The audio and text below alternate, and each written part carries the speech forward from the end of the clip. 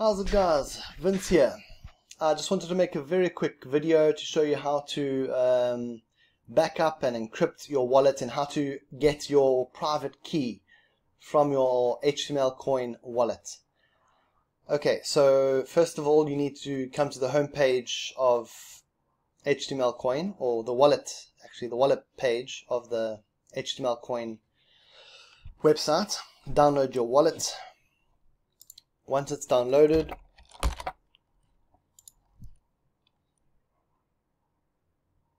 okay, this is my test wallet.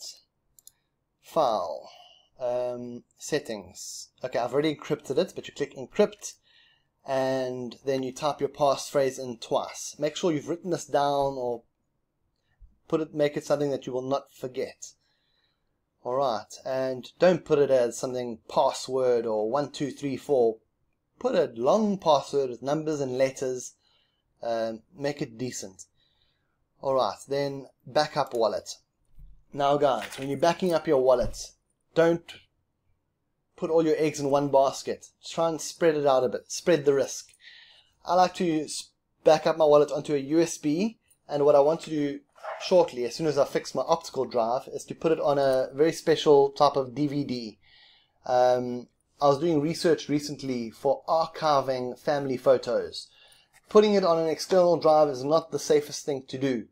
Hard drives, if you don't put an electric charge through them periodically, even if you do, data can be lost or corrupted.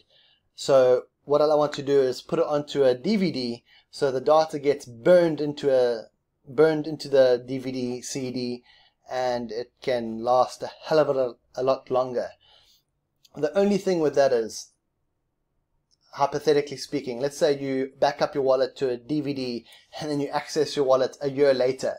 It's going to take quite a long time for your wallet to sync up with the blockchain, because it's backed up your wallet at a point in time where the blockchain was a year ago. I think you understand. Anyway, so what I would suggest you do is back up your wallet onto one or more USBs, and a final, just to be damn safe, onto a DVD CD. This is a really good one, I believe. Is that Modisk? Yeah. Anyway, that's where I put my family photos for archiving purposes. So back up the wallet file onto multiple places. Now I'm going to show you how to get your private key. Hold on, what was I doing here? So file, file, backup, put it onto wherever your USBs save. Once that's done, what else? Okay, help. Now I'm going to show you how to get your private seed, your private key.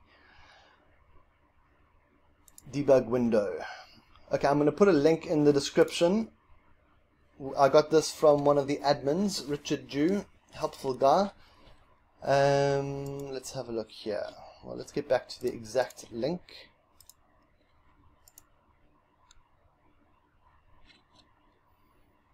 Okay, so I'll get to this in a moment. So I'm just copying this. To get to your console window, let's just do this again. Help, debug window, console. Now I've copied this into my console, paste. Your wallet passphrase here. So wallet passphrase, your wallet passphrase here. So I've copied this. My wallet passphrase for this test account, I think it's Steve. My alias. Not really, but anyway. Okay, that's good. Dump private key, your address here. Okay, so now to get where it says your address here, you need to take any one of your receiving addresses. This is my test account, so I only have one. Receiving addresses, here it is. Copy, paste. Boom, that's my private key. Now, if this wasn't a test account that I'm never going to use, I should be showing you this. Guys, this private key, it's very private, and I don't suggest you copy and paste it anywhere on your computer. Write this down and be aware. Capital S, 7, capital Q, small x, big Y. Okay, it's case sensitive, and just make sure when you're writing it down, like an S, that is a capital S and it's not a 5. Okay, I've made this mistake before, and when you're entering in a password, like, is that a 5 or S? You put an S, like, oh, it's not working. You got to look at all your S's and change to 5 and try and find where you made the mistake. So when you're writing down your private key, just be well aware. When it's an S, make it a nice rounded S. When it's a 5, make it more block-like. Okay. Again, small s, big S, and 5. So there's 3 variations which can look fairly similar. Same with the letter O. Big O, small o, and 0.